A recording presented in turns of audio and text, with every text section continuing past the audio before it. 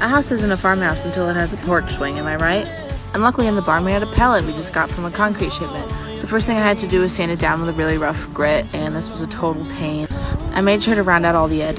Also had to nail in some of the nails that were popping out. I divided up between seat and the top, and I cut it down 1 cut on each side.